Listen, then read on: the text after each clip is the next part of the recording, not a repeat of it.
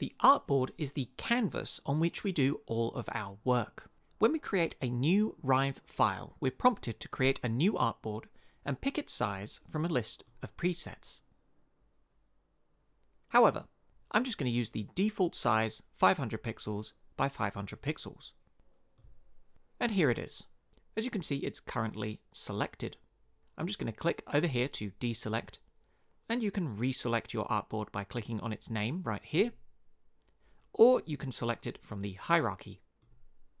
The artboard is always at the top of our hierarchy because it is the parent of any layer that we put inside it. I can rename the artboard by double-clicking on its name here, or by double-clicking on its name in the hierarchy. With the artboard selected, we can go over here and see its properties.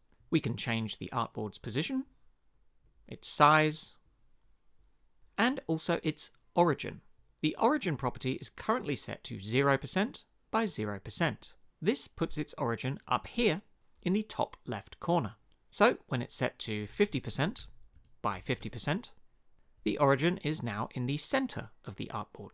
I'm just going to set it back to 0 by 0 and go up here and create a shape layer. As you can see, if I move my square to the edge of the artboard, we can still see the entire shape. However, in the artboard settings, I can go up here and turn on clipping. This lets us clip any layers that we have within our artboard so that they don't appear outside the canvas. We can toggle clipping on and off. But remember, when you come to eventually export your Rive file, the only things that are actually going to be rendered are the things within the borders of your artboard. Down here, I can change the artboard's background color. As you can see, it's a solid color. However, we can change it to a linear gradient or a radial gradient as well. If you don't want a background at all, you can hide the background like this, or you can delete it entirely. To delete the artboard itself, simply select it and tap Delete. You can create a new artboard just like we did before, or you can use the shortcut A for Artboard and create a new artboard like this. You can tap A again to create another artboard, and another, and another. You can create as many artboards as you want.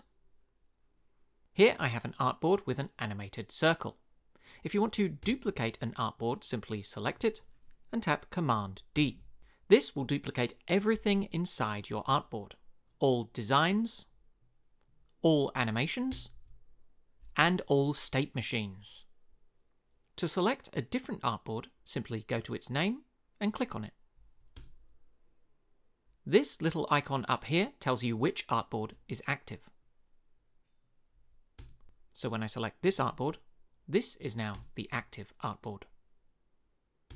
Another option to select a different artboard is to go up here in your hierarchy and choose the artboard name from the drop-down.